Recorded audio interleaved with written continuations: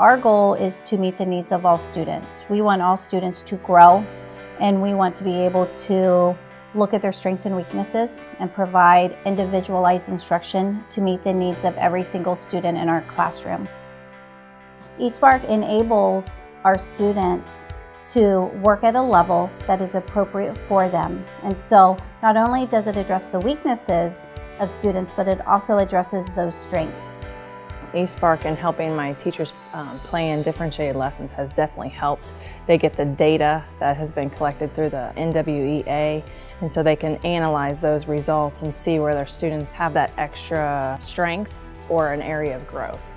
And so they've been able to plan their lessons and really use it to target specific students and specific skills.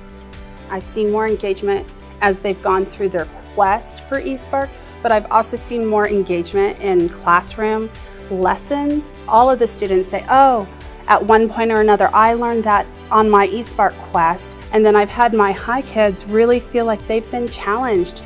They have really had to really think on their lessons. And that may be the first time that they've really felt that they've had to really be pushed to do their best.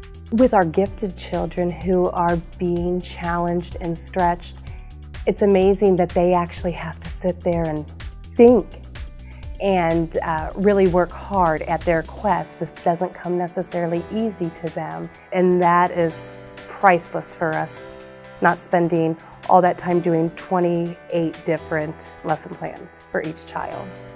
Being a math teacher for 15 years now, it's just a different medium to use in math class. It breaks up the monotony of what's always been math class. You know, overheads and textbooks, paper, pencil, calculators, just a different, more exciting way for students to learn math in the classroom. A parent spoke to me and shared with me that her child has been struggling in math.